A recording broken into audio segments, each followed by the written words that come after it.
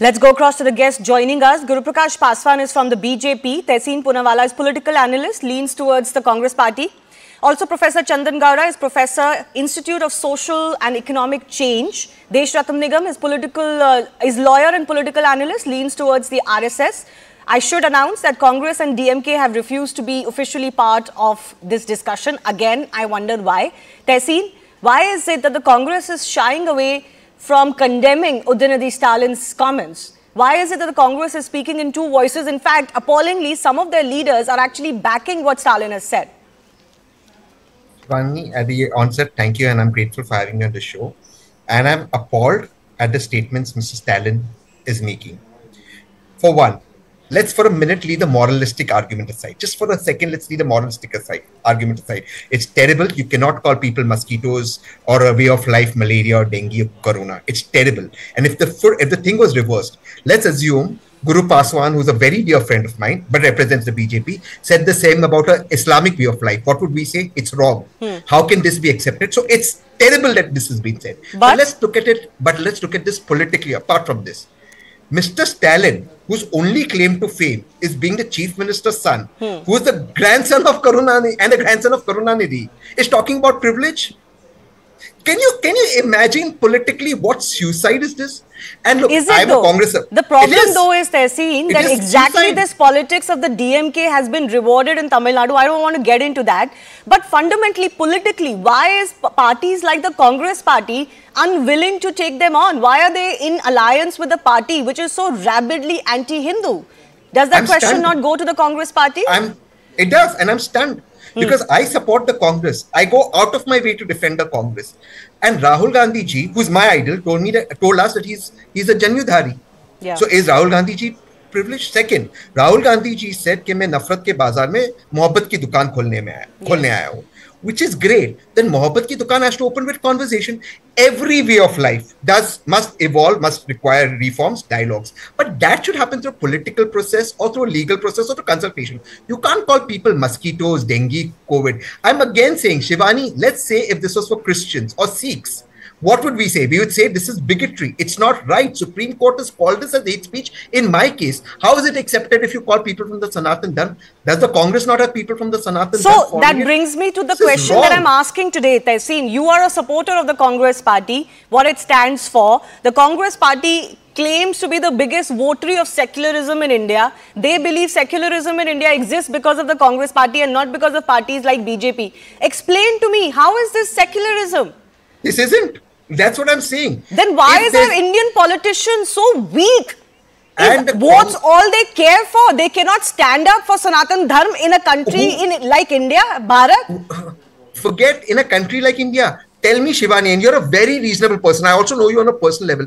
Which minority will be happy by you calling Sanatan Dharma, people for calling Sanatan Dharma mosquitoes or malaria? They don't get happy with this. So this isn't even appeasement. I mean, people who are minorities from any caste or religion don't get happy when you do this. They are not excited that you're doing this. For example, Mr. Paswan comes from a minority background. I know him personally. He's from a Paswan background. Will he get happy? No. This is not something to be happy about. What are you celebrating? Yet it works. It is moralistic. No, forget the moral argument. Yet for DMK, it works in Tamil Nadu. It's a fascinating story and study, which is a very devout state, mind you. Tamil Nadu is a devout Hindu state. Why it works there is a fascinating story. But I want to go across to Professor Chandan also. How is this acceptable when all of these politicians claim to fight for secularism and they claim that they are secularism? I use that word deliberately because obviously claiming to be secularism doesn't mean you actually uphold its tenets. But this is as rabid anti-Hindu commentary and speech as is possible. Don't you think that this is exactly what invites statements from the other side as well? It's a very complex matter. See, just to set the record straight, the AIDMK, with which the BJP is close to, is also an inheritor of the same stance on how Hinduism has to be seen. So you have to put both parties on the dock if you're interested in pushing it in that angle. Please remember that Periyar built a movement which later split into DMK and the AIDMK, right? And they both are inherited of the same legacy, reflected in popular cinema, popular songs for over a century. 2 years from now, it will be 100 years of the self-respect movement. Be that as it may, I don't think, you and I, might have a right to feel, angry or, or offended even at what he has described it. But unless we have the maturity to understand that he has the right to be angry in his own terms, because is it right? No, I get that. I have no problem in calling out casteism. I will join that cause. How is eradicating a religion a just cause?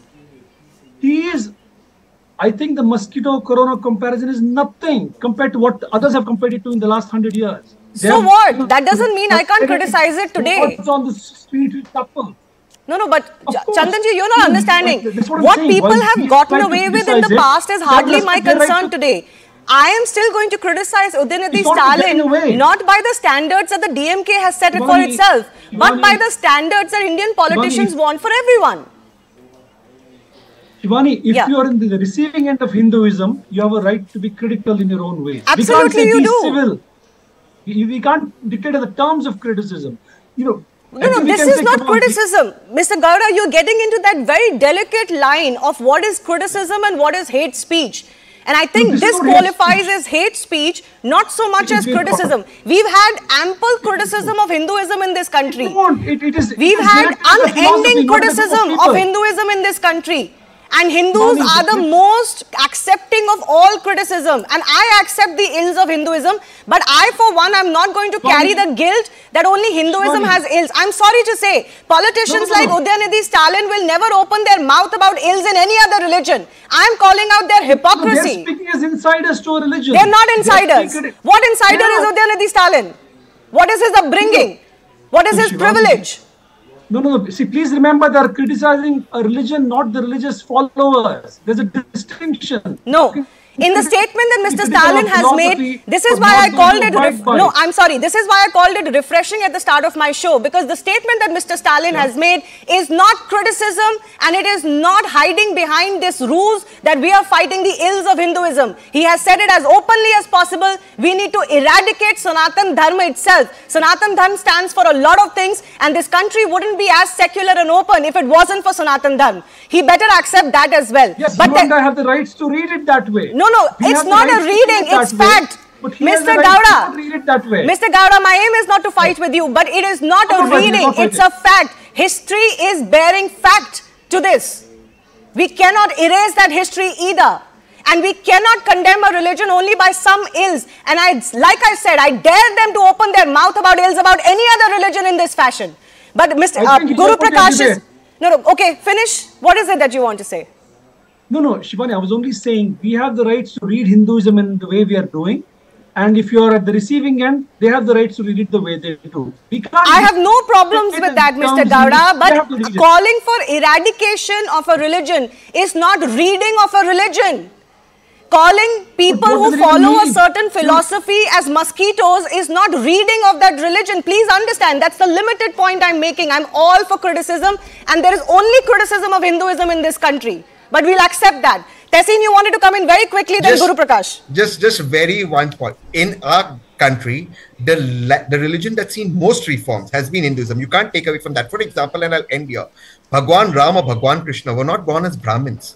They were born as Kshatriya or as a Yadav. And in fact, Bhagwan Ram killed a Brahmin, Ravan. But we still worship them. So let's not say that this is the most reforms that happen in the Hindu way of life. That and yet it gets attacked the most. You know, the appalling thing is it keeps getting attacked in the most basest of manners. This is not criticism, I'm sorry to say. It's dehumaning. You can't call people It's dehumanizing of Hindus who follow Sanatan Dharma, and dehumanization is categorized as hate speech.